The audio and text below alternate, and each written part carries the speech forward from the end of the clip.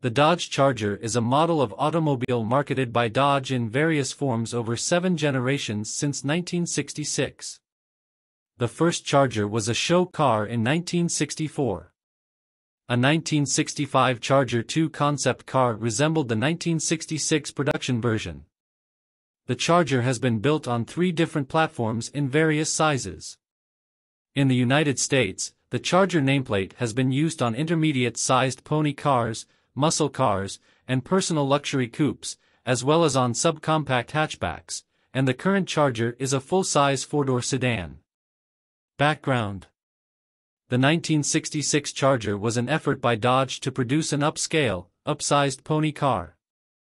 American Motors had already built a very similar vehicle in 1965, the Rambler, Marlin, which was positioned as a personal car, an emerging market niche. Mercury was successful in its execution in introducing the upscale Cougar, which was both larger and more refined than the Ford Mustang that pioneered the pony car concept in 1964.